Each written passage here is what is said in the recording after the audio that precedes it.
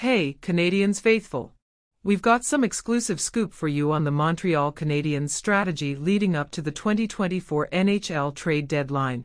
Despite the challenges this season, the Habs are making moves, and one name that's been circulating in trade talks is none other than veteran goalie Jake Allen.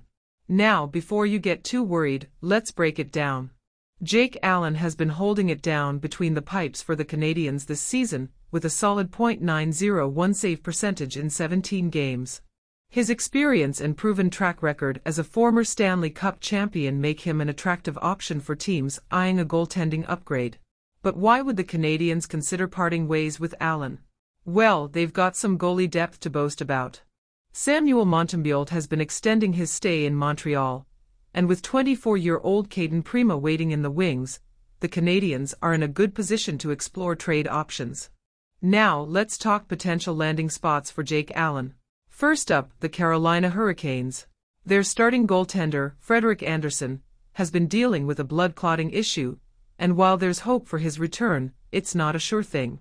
Jake Allen could be the missing piece for the Hurricanes, offering stability in the crease and support for a potential playoff run. Next on the radar is the Colorado Avalanche.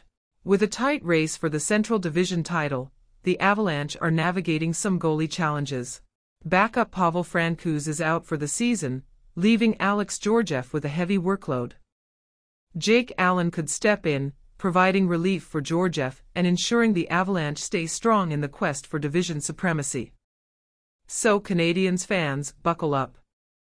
The trade deadline is approaching, and the Habs are gearing up for potential moves that could shape the rest of their season. Will Jake Allen find a new home?